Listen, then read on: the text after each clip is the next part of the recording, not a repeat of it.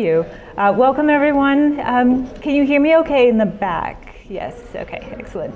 I'm so glad you're here today and you've come up to experience Lick Observatory, and I'm going to tell you a little bit about the supernova research that's happening up here that I've been involved in. So what you're looking at right now is a GIF of a supernova exploding in a galaxy. This was made by Julie and Guy just to sort of give you an idea. So this is 2 months, that loop, so you're seeing 2 months in a short amount of time about a supernova exploding in a galaxy. So galaxies are billions of stars, and this supernova is one single star that's exploding. And I like this GIF because it demonstrates that the one single exploding star gets actually brighter than the combined sum of a billion stars in the host galaxy.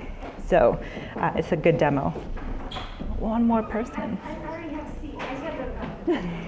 Welcome. That's fine. So I've prepared a talk that's a bit compartmentalized. So since we're running a bit behind, I'm going to chop a little bit of it out because I want you to feel free to ask questions during the talk at any time. So I basically mentally prepared for 10 minutes of time for questions. It can be at the end or it can be during the talk. Both are going to be fine. So please feel welcome to ask. I'm from Canada, so I started my career at Queen's University up in Kingston, Ontario, and then I moved over to the University of Victoria for my PhD. After that, I moved down to UC Santa Barbara. I was a postdoctoral fellow there for 3 years before moving up to UC Berkeley, where I am now. So I've been in the UC system for 5 years, which means I've had access to this observatory for 5 years, and I've been using it for about that long. If this is your first time up, welcome. Here's just a kind of a picture of the hill to show you the different kinds of telescopes I'll be talking about.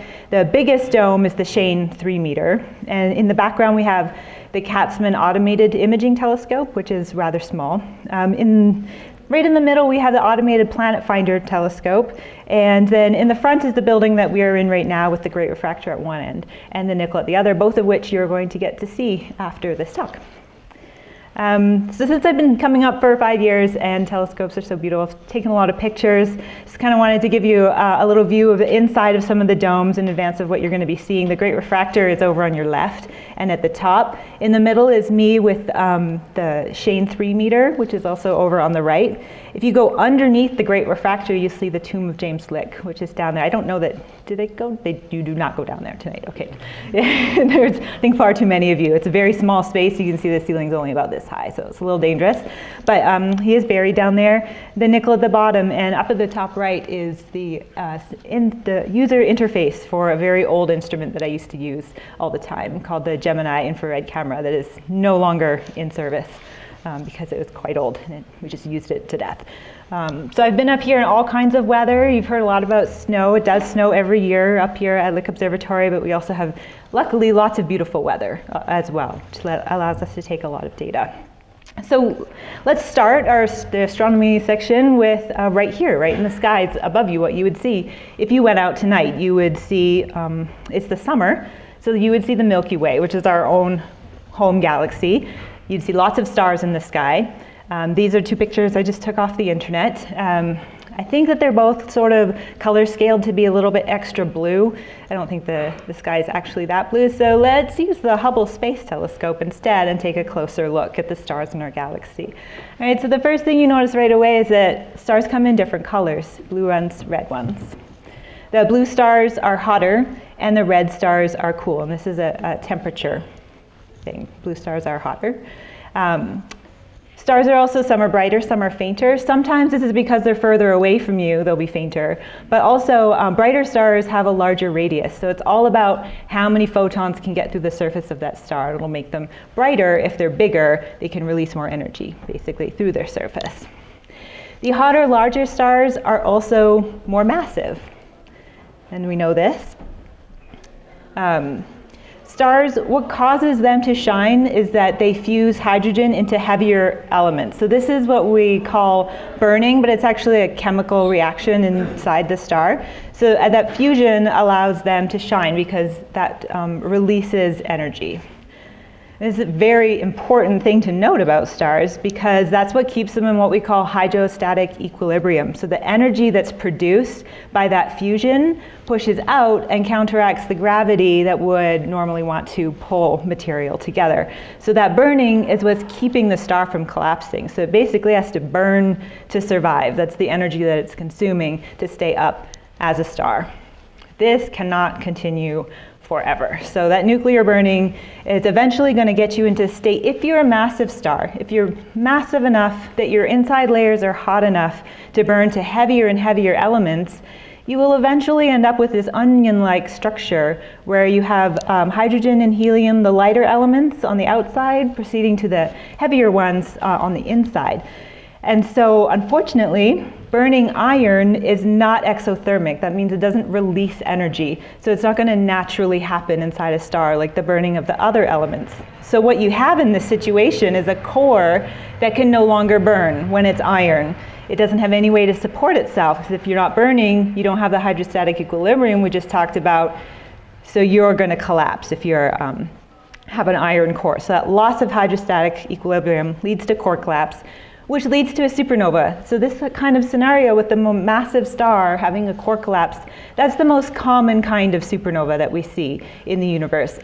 All massive stars will end their life in this way. And by massive, I mean more massive than 8 times the mass of the sun. So quite a bit bigger.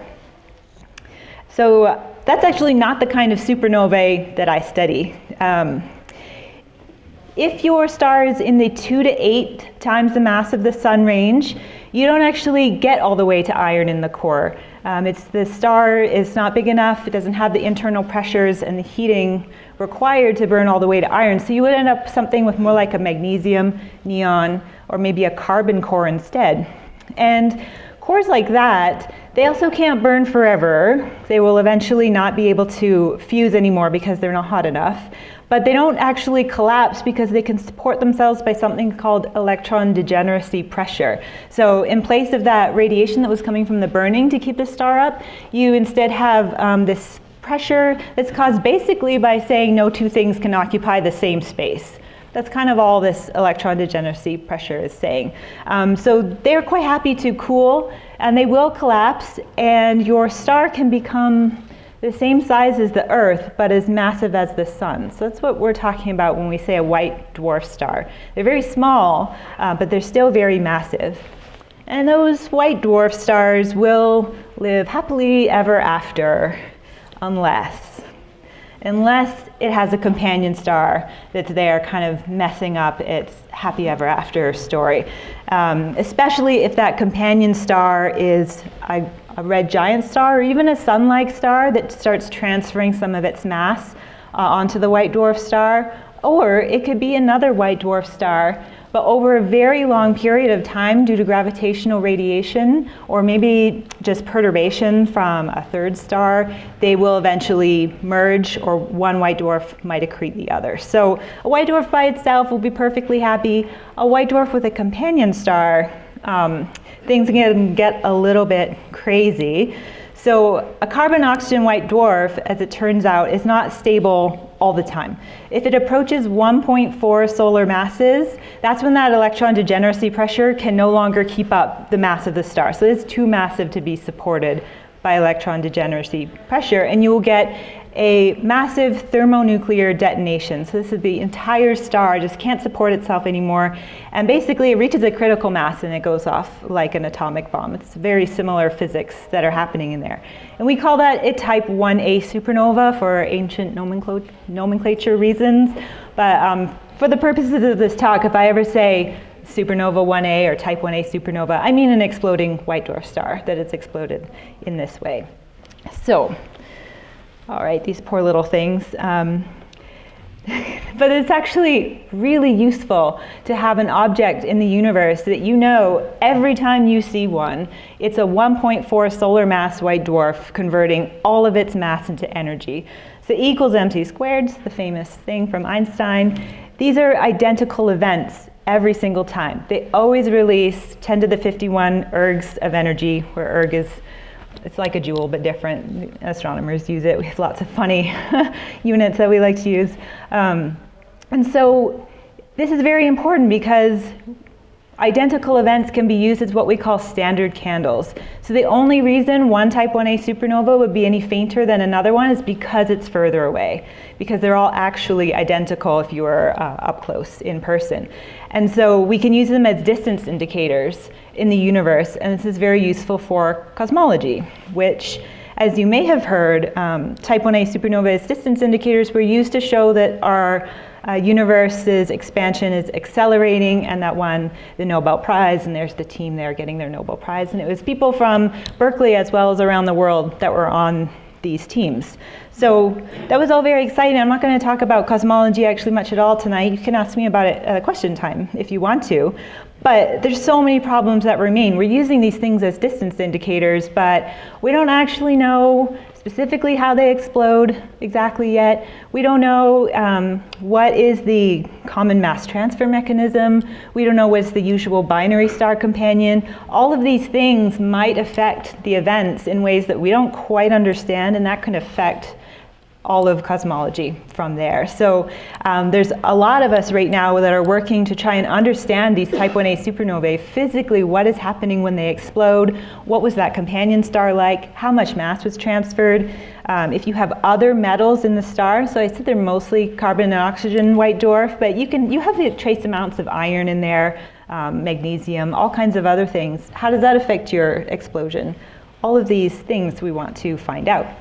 So if we want to study these type 1a supernovae, first we have to find them. That's the thing. So we need to survey, and that's being done right here on this mountain with the Katzmann Automated Imaging Telescope. That was the little tiny dome that was off in the background, and it was one of the first robotic supernova surveys.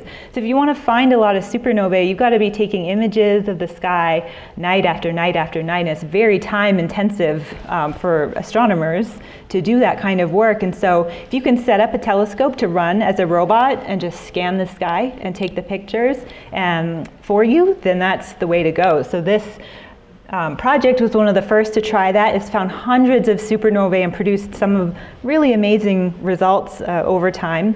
And it covers a wide region of the sky. So some surveys will look just along one path in the sky. So they'll just point at one tiny patch, but they'll observe it really, really well. So they'll be able to see things that are really, really faint in that tiny patch, which means that they can go deeper into the universe with that kind of survey and see things really far away. That's useful for some things, especially if you want to do cosmology and find things further away. But if you want to study something in great detail, you want to find as many as you can, as close as you can, so that they're even brighter. And so to get a large volume that's really nearby, you have to cover a wide area of sky. So your survey has to be fast, and it has to be working every night. And that's what Kate does. So it's been awesome. To give you a little sense of what it's like to be a supernova hunter, we're going to play a little game, and we're going to see if you can find the supernova. So I'm going to blink between two images, and you're going to do what I do sometimes. So you can tell the person sitting next to you, and you can point it out, and then we'll see if you're right. So these two images are pretty different because one's much better quality than the other, but. Okay, would someone like to come and point it out? I think we don't have any kids here tonight. Usually kids want to run up and point it out, but I also don't have a laser pointer. But it's right above the nucleus of the host galaxy. So it's really, really close to the center and right above the nucleus. And if you didn't see it before, hopefully you see it now. Yes, one question. How much time was it between the two photos? Between these two, it's only a couple weeks. I think it's October 10 to October 29. This actually was not, so I'm cheating a little here, these weren't images even taken for a survey. So the second image is follow-up once we knew the supernova was there, and then I happened to be looking back in the data and I realized that this particular telescope had randomly imaged this galaxy a couple weeks before, so it's perfect because it makes great demo for this. But typically, if you do want to survey for supernovae, you want to look at a 3 to 7 day time scale kind of thing, because they will last for about a month. And so you want a good couple of points on your light curve. You want to know how fast it was rising and that kind of thing. Can the computer recognize it? Yes, computers can do this. Now, I don't really have any demos of that either, but basically you take two images and your computer programs can align the images. They can account for any changes in the background, any changes in the star blurring between the two images, subtract them, and then you can run a source finder on your difference image and pull out all the stuff that you want. So we love it. Like, please, computers, do our jobs for us, or write more papers. Yeah. And so that's what it's like to be a supernova hunter. Since supernovae are exploding stars, we find them where the stars are, and that is in galaxies. So here's a beautiful picture of two of our neighbor galaxies, M81 and 82. The Andromeda on the left. It's our nearest, biggest neighbor, and it's the biggest galaxy in the local group, actually, also. And the Cigar Galaxy, named for its elongated shape, over there. So those are beautiful. Supernova 2014J was discovered in M82 on January 21st, 2014. This is a very unique discovery because Stephen Fossey is a professor at the University of London Observatory, and he says the weather was closing in with increasing cloud. So instead of the planned practical astronomy class, I gave the students an introductory demonstration of how to use the CCD camera on one of our observatory's automated telescopes. So even though it was an automated telescope, it was a bunch of students sitting in a room for a class who went, hey, that galaxy looks different than it looked the last time we looked at it. And so almost never are supernovae found by eye anymore, like I was telling you. They're usually found by surveys, but this one was found by eye. And it was found in England, which is usually pretty cloudy and pretty rainy. So they were kind of lucky that they found this one, and it was very close and nearby. So there's a picture of one of the students recording their observations for the night. You can see the Cigar Galaxy up on the. I think it's playing the thing that I skipped. Maybe, no? Is that just me? Okay. I skipped a little movie that plays music and stuff. So here's the beautiful view. So this is the HST and Spitzer image in the background with 2014 J on the front. Oh, and J, so year 2014, it was the Jth supernova discovered in 2014. So whatever, is that the 11th, something like that, in the year. A very creative naming system. So I remember where I was in the early evening of January 21st when the emails started coming in that there's been a supernova in M82. It's really rare because it's so close. That's the night before my birthday. So I was just chilling at home on Facebook, basically planning my day for tomorrow when it came in. And I knew I had seen my friend BJ Fulton post on Facebook that he was just getting ready to observe with the automated planet finder telescope that night. So BJ works on exoplanets, which is what the APF is designed to do. But I said, oh, BJ, there's just been this supernova. It's bright enough to do with the APF, which is very rare. So it's only because it was so close that we could take spectra of this one with the APF. And I said, can you take a spectrum of it for me? And I think he probably would have, even if I hadn't asked, because he's a really clever guy like that, but he did. And so I'm going to be talking about that data in a little bit. Right, I'm going to talk about it right away. Never mind. I kind of moved some things around. So this is what it looks like when you take a spectrum with the APF. What is even happening here? Okay, we're going to need some physics to interpret this data. So I'm going to have to teach you a couple things about spectra and how they're made, and then we can all understand what it is that I've done with this data. Okay, so let's start with the wave-particle duality of light. So this is a wave, a ripple, right, on water, which I think we're all pretty familiar with. But light is photons, and so if you think of them as a particle, you're thinking of it as a photon, but it also behaves as a wave. All right, so you have waves, you have different wavelengths, and that's what gives you the different colors. So shorter wavelengths are the bluer, and longer wavelengths create redder light. So that's how your eye interprets the color. Photon comes in and it hits it, and your brain's like, oh, I know what wavelength that was. Not exactly how that works, but pretty close, and then it interprets it as color. And so our cameras can do the same thing, basically. So going back to this wave idea, so we have a source, supernova, a star, something in the middle, and it's letting out these waves of photons, and we observe it with our telescope over there, and there we go, that's one wavelength. But what if your source is moving one way or the other? So this is the Doppler effect that you may already be familiar with that I'm about to explain. If your source is moving in between images, so you can think of it as it's emitting a wave at certain times. And if it moves in between emitting that wave, the ones in the direction in which it's moving will have less time between them because it moves a little bit and then emits again, and then moves a little bit and emits again. So those crests are closer together, and on the other side, they're farther apart because your object's been moved. So it's the same thing as when a siren goes past you, right, on the highway or whatever. It sounds higher when it's coming towards you and lower when it's receding. And so that's the same as saying objects that are moving towards you or you towards it, because it's relativistic. So it goes, well, it's relativity, so it's relative. God, all those words mean slightly different things. It's relative, and so if you're moving towards the source as well, if you were running really fast at a siren that was standing still, you would also hear it blue shifted. So just the important thing to remember here, things that are moving towards the observer, bluer wavelengths, things that are moving away, longer wavelengths, which is redder. Okay, so we also need to learn a little bit about spectroscopy to understand the data. So what we do, typically you can think of it as diffracting the light into separate wavelengths, projecting the rainbow onto a camera and taking a picture of the rainbow. That's really all we're doing with spectroscopy. So for example, when you have what we call continuum emission, such as we see from the sun, if you maybe have a prism at your house hanging in a window, you'll see photons at all wavelengths. So you would see kind of what the bottom one is showing you right there.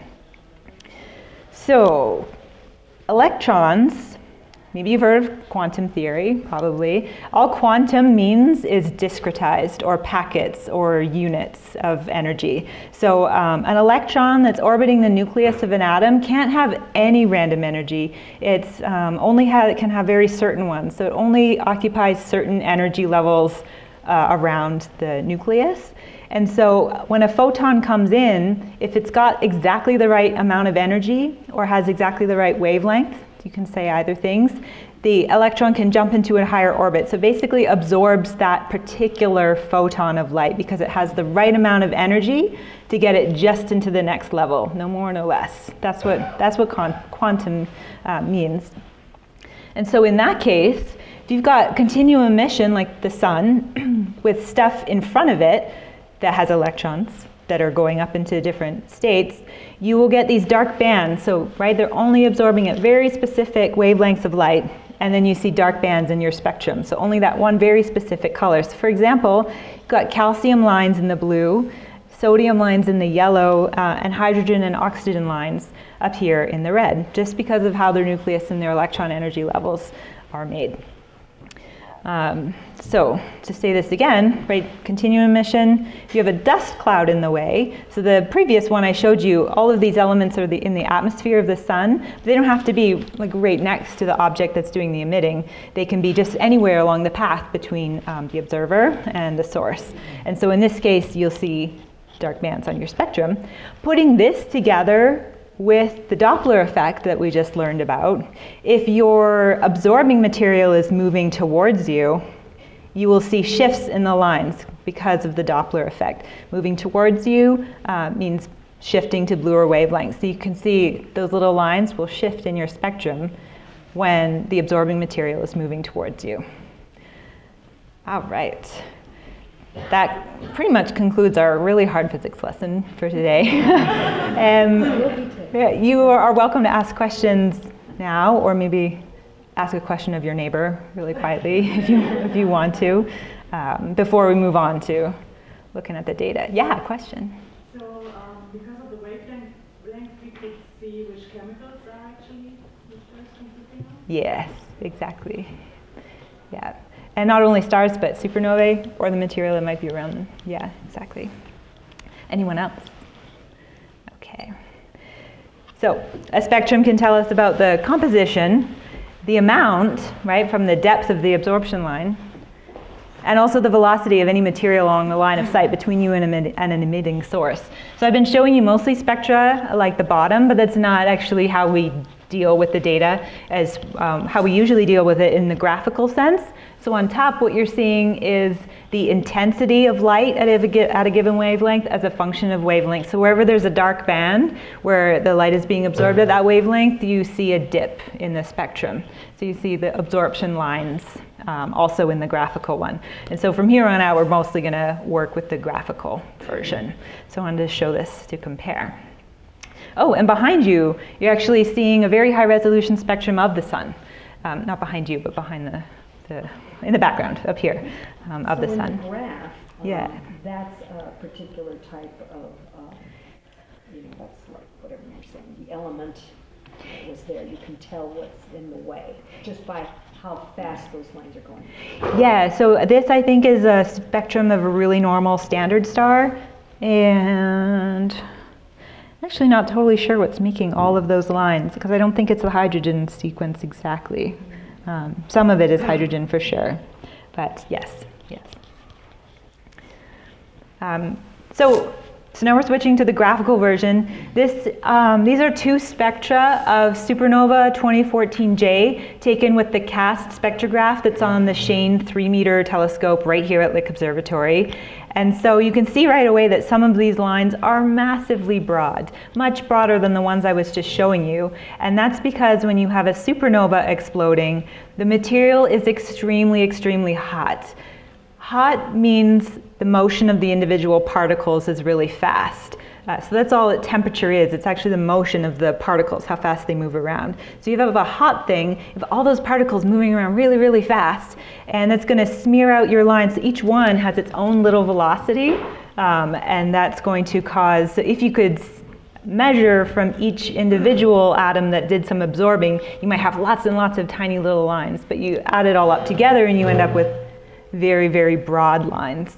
So this is what supernova spectra look like because they're very hot exploding material, except that you might say, okay, well, what are these extremely thin lines on top of the supernova spectrum?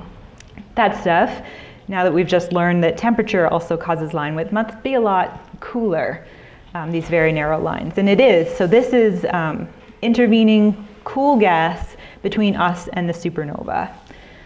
So we all got very excited when we saw this for a type 1a supernova, that there's material between us and it for a reason. And that is that the main progenitor scenarios that I was telling you about before, where the different kinds of companions make different predictions for the kind of circumstellar material in the system. And by circumstellar material, I mean just stuff that has come off of the stars and still resides around the stars. So, for example, in the case where you have mass accretion from a red giant, that red giant is losing lots of material. Some of it makes its way onto the white dwarf, but not all of it. So you're going to have hydrogen and all kinds of dust and gas left over in the system. Whereas, as you can see in the two white dwarf scenario, if they merge together, all of that material is consumed in the explosion and you don't have any lingering material left around. So by figuring out how much circumstellar material there was in your supernova, you can kind of link that back to the kinds of stars that were doing the exploding. And that's what this game is all about. And that's what the bottom graph is saying as well. It's just linking between progenitor scenario and how much stuff you see around it. So, all right. So we see these narrow lines, but M82 actually just has lots of stuff in it anyway. As you saw before in those other images, it looked like a mess, right? There was beautiful Andromeda with its spiral arms, and then there was this mess next to it with all this dust and gas in there. So we're going to have to figure out what belongs to the galaxy and what might belong to the star system that did the exploding. So now I'm going to show you what happens when we use the automated planet finder telescope on a spectrum instead of CAST. So this is, prepare yourself, this is crazy. Okay. So, all right. We just zoomed in on that extremely narrow spectral feature. And now what you're seeing is, first of all, sodium is actually two individual lines that are usually blended together. And as you can see, so this is flux versus wavelength again. And at some points it goes down to 0. There's no flux getting through at all because there's so much sodium on your line of sight. So you got the two main lines. And as we learned before, the sort of 0 velocity is marked by the thick lines up at the top where it says Na1D next to it. That means sodium 1. We call it the D line just by convention. And every little individual line that you see is material with its own velocity moving with respect to us and with respect to the supernova that's exploding. And so this is basically unprecedented. No one's been able to examine the material along the line of sight to a supernova in quite this level of detail before. Okay, most of the spectra we get look a lot more like that top one than like this bottom one. So we see sodium absorption in the APS spectrum. Great. So what was most interesting about this were all the different colors. I don't know if in the back you can see very well, but this is actually 11 or 12 epochs of data, which is sort of just, it's just days, 12 days of data plotted on top of each other. Okay, so every color is a different date. They're like 2 or 3 days apart, and they kind of span over about a month. So what we notice is that it's exactly the same every time. Okay, if there was circumstellar material in the system, it would be so close to that supernova explosion that it would be affected by it. So over time, as we're watching, we would see maybe some of these lines disappear, maybe some of them get deeper as that material is impacted by the ejecta from the supernova. But we don't see that at all for this particular one. Even with this high resolution and this amazing of data, it looks the same all the time. All right, so we said, okay, so if nothing is changing in these spectral features over time, maybe it's not circumstellar material. Maybe it's just all ISM material, gas clouds in the galaxy that happen to be moving towards us. That's fine. We see that as well all the time. Proto question? No. Oh, there's a fly. Okay. Okay, so I saw this and I thought, well, that's nice, but kind of boring. Yeah. There is some, at the very top up there is some lines that don't match. Yeah, are you talking about the little features that go up? Yeah. Yeah, right, kind of, can I? Way up No, I there. can't. But like there, but at the top? Yes, so that, what you're not seeing in this is that the night sky emits sodium emission line features that have been subtracted. So if we looked at this maybe in raw data, you would see giant lines that went up so that because it's emitting light instead of absorbing. So it's been subtracted and then leaves a little bit of residual. Yeah, so it's more, those lines kind of tell us how good our data is, kind of like a measure of uncertainty, but yeah, not a worry. The same graph. So you mark the 2 spots in IV 1 and 2, and then I see the broad areas down below, and there's a shift. It's like 1/3000th of the wavelength. Does that indicate that it's traveling at 1/3000th of the speed of light? The conversion almost goes like that. Yeah. Okay. So you're asking what are the velocity, like what are the actual? It's definitely shifted. Yeah. So so material at 0 velocity with respect to the supernova would be right where the broad line or the dashed line is up there. And so, for example, these lines over here, the relative velocity is about 140 kilometers per second. Yeah, so all of these are at individual velocities, but the biggest one goes up to about 140 kilometers per second. So that's the kind of sensitivity that we're getting. And then are these the really shallow bottom area that's really quite broad? Is it also rotating? Oh, so here, that's actually saturation. So it's just that whatever material this is, it's not letting any photons through. There's so much sodium that it just eats them all right up. How narrow would it normally be? How narrow would it normally be? So similar to the ones that are not saturated, that's like a natural line width, so that would represent the natural temperature of the absorbing material, so the natural temperature of gas. So that because they're so thin, it's quite cold because it's just floating out in the galaxy. Yeah. More questions? Okay, so sodium, no evolution that we see in any of the features. So I kind of sat on this for a while and it's like, I don't know if it's really interesting. It's really pretty data, so I should try to publish it. But then I started looking at the other lines in the spectrum, in particular, the lines that potassium makes. So in this plot, you're seeing something very similar to what you saw before. The 0 velocity, I've put a nicer thick line right there. Up at the top, I've overplotted in velocity space the sodium line that we were just looking at. So physically, all of the features that line up are the same physical material because they're moving at the same velocities. So you can see that potassium is not saturated at all. It just doesn't do as good a job at absorbing the material, absorbing the photons. And so I was looking at this and I said, okay, so the features mostly line up except for where sodium is saturated. It's not saturated in potassium, that's nice. But then I was looking at that 144 kilometer per second feature that didn't seem to do much of anything in sodium, but in the potassium line, it seems to be disappearing. Does that mean that the material is disappearing that's doing the absorbing? Kind of, yes, it does. So what's happening is that this spectrum is made by potassium 1, or what we would call non-ionized potassium, which means potassium that still has all of its electrons. Okay, so if it's close enough to a supernova, that material could become ionized over time because it's being bathed in the supernova radiation, especially the UV radiation, the ultraviolet that's coming from the supernova.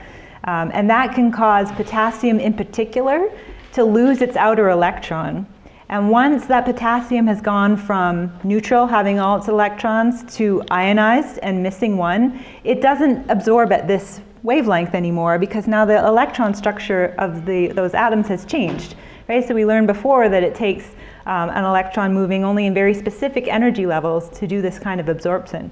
So it's not that the material is disappearing, but it's changing. And it's changing over time on a time scale that's very similar to the supernova light curve. So what you're seeing is the black lines are earlier in time and the red lines are later in time. And that time goes over the main evolution time of the supernova itself. So this is a very difficult little observation to make. It kind of was hiding in there in the data, but it turned out to be very powerful because to say that potassium is being ionized when the sodium is not, it has to be at a fairly specific distance from the supernova. So if you have a lot of radiation, if it's being bathed in very heavy radiation and it's very close, you would see that sodium ionized and you would see a similar effect in the sodium spectrum, which we don't see. But if it's just far enough away, such that potassium, which is slightly easier to ionize, if it's just far enough away that potassium can get ionized but sodium can't, then you're in business. That's a model that really explains what's happening here. And so I can figure out, I use my physics and I figure out how far away that has to be, and it's about 10 to the 17, no, that was wrong. It's about 10 to the 18 or 19 centimeters away. Yeah, so we work in centimeters even though we're astronomers, which seems crazy, but we do. And so that actually puts it right at the edge of what we would consider circumstellar material versus just stuff that could randomly be along the line of sight. And so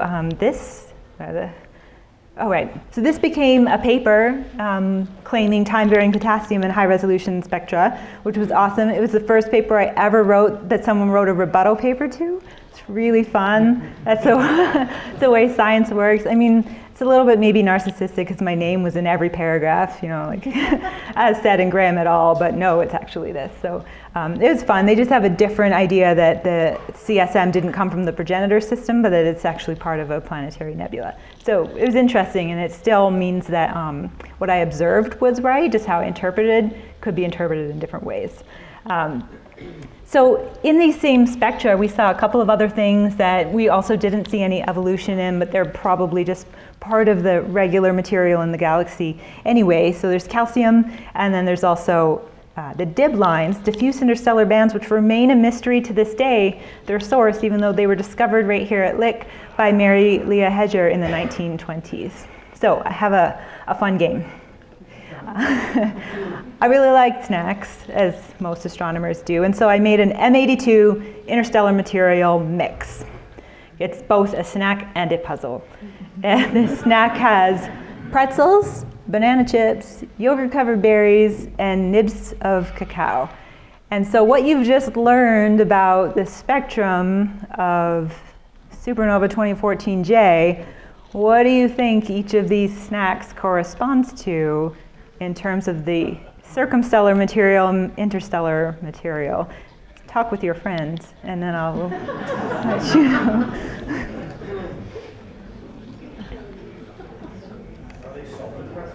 They are salted pretzels. Very good question. Okay,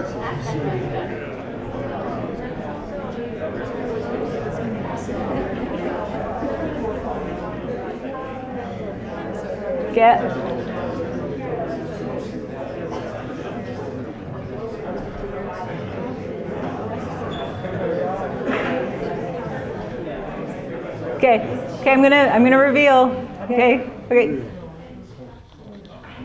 Did you get it? Yeah, the dibs are hard because it's a different kind of relation. It's more of a play on a word than an actual thing. Yeah. It's okay. Colleagues in our group lunch meeting, they didn't all get it either. They were like, "Oh, dibs." Yeah. Yes. So I like to do fun things like that sometimes. It's good time. I didn't. This was months ago. I'm sorry. Didn't bring enough to share. Oh no. Actually, I have no snacks at all. But there's a vending machine, I think, over. If only we could discover Cheetos in the interstellar material. Great. I could work it in there, yeah. Okay, so it's actually 10:30 now. Where's my, I think that I'm gonna just go ahead and wrap up because the next talk's gonna start now, yeah.